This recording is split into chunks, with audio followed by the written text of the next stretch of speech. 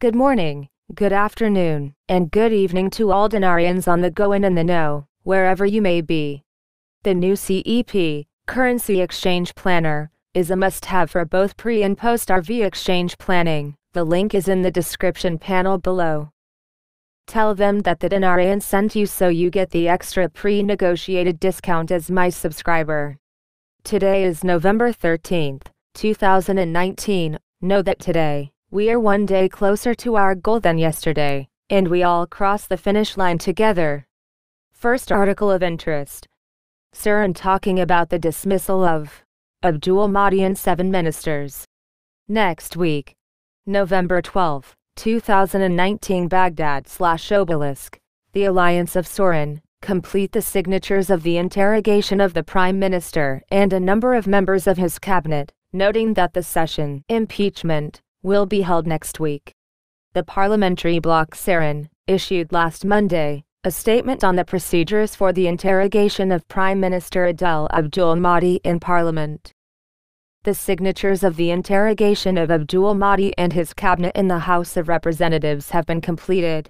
He added, the questioning will discuss the disregard of the Prime Minister of the blood of Iraqis and his adherence to the position despite the popular rejection of his survival, he said. He added that the session will see the removal of Abdul-Mahdi from his position and vote on the dismissal of 7 ministers who failed to perform their work, pointing out that the first points of questions that will be asked to Abdul-Mahdi during the interrogation related to the killing of peaceful demonstrators unarmed. Next article of interest. Others. Abdul-Mahdi will be questioned on 13 files. 1809, 12th November 2019 Baghdad. The Alliance of Saran, on Tuesday, that the questioning of the Prime Minister will be on 13 files, including files of corruption and suppression of demonstrators and quotas to distribute positions. The deputy for Saran Abdul-Mahdi told the Information that the coalition of Saran handed over the questioning of Prime Minister Adel Abdul-Mahdi to Parliament Speaker Mohammed al-Bousi.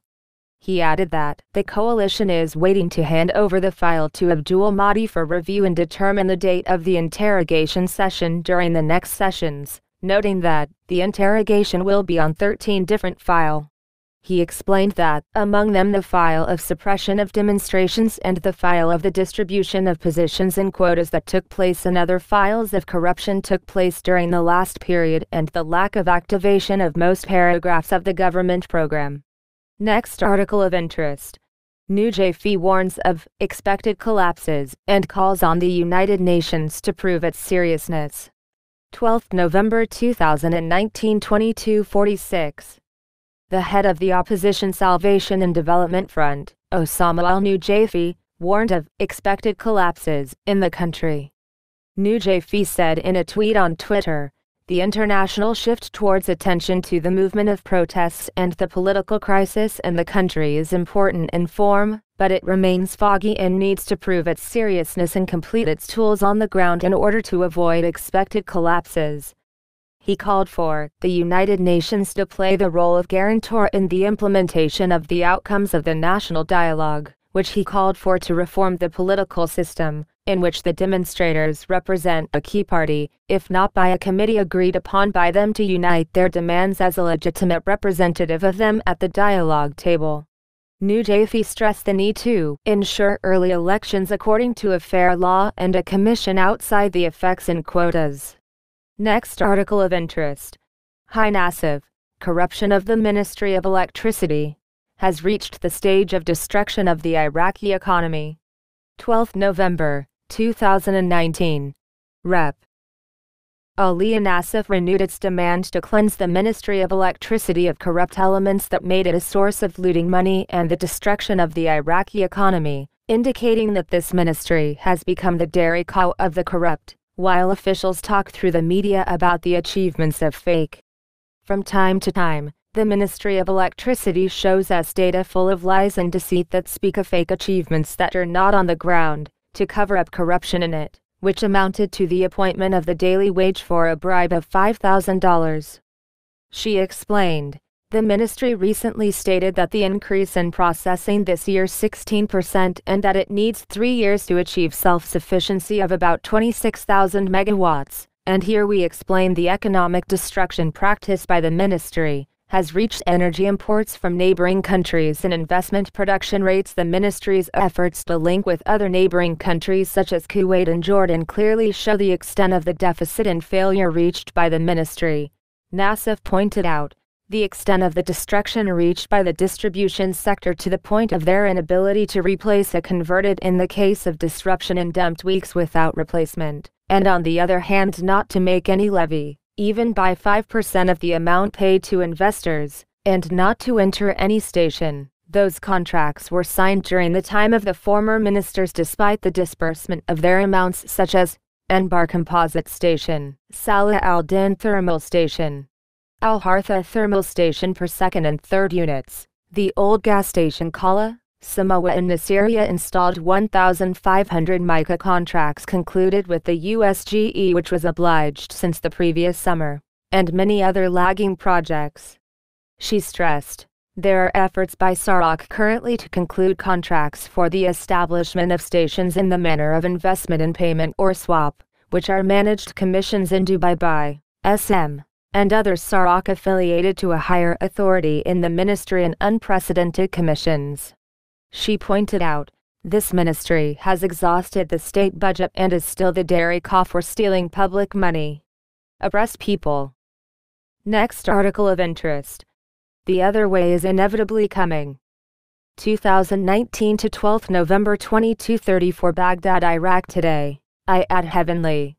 Although the statement of His Eminence the Grand Ayatollah Ali al-Sistani after his meeting with the Special Representative of the Secretary-General of the United Nations, Janine Blanchard, did not contain the statement that the demonstrators will not return to their homes before all their demands are fulfilled, which was stated by Blanchard at her press conference after the meeting. The reality of the situation confirms that the demonstrators will not return to their homes unless all their demands for change are fulfilled, however sacrificed they are.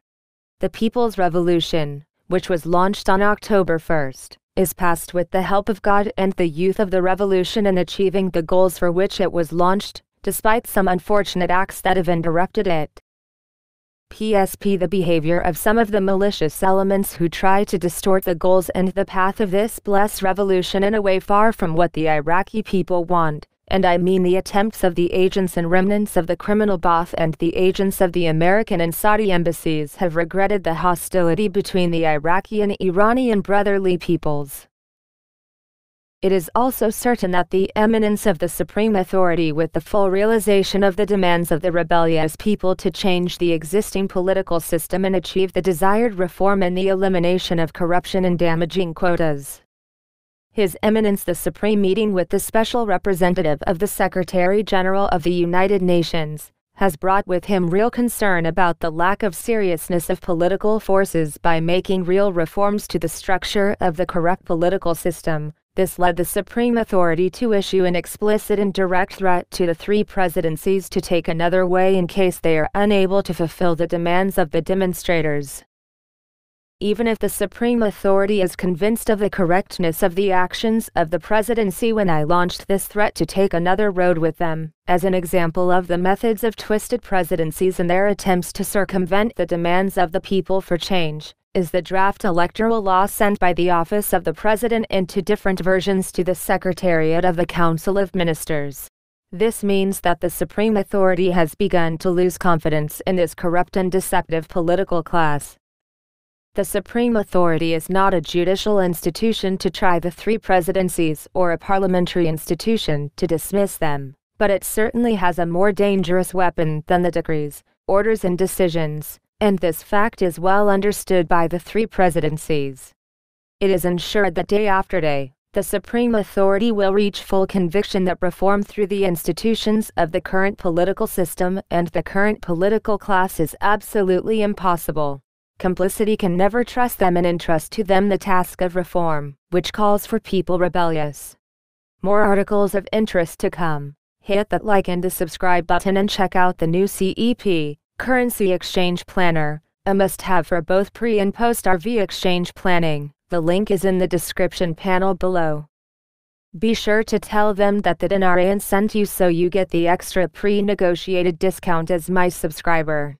I encourage you, knowledge is power. Stay informed and stay alert.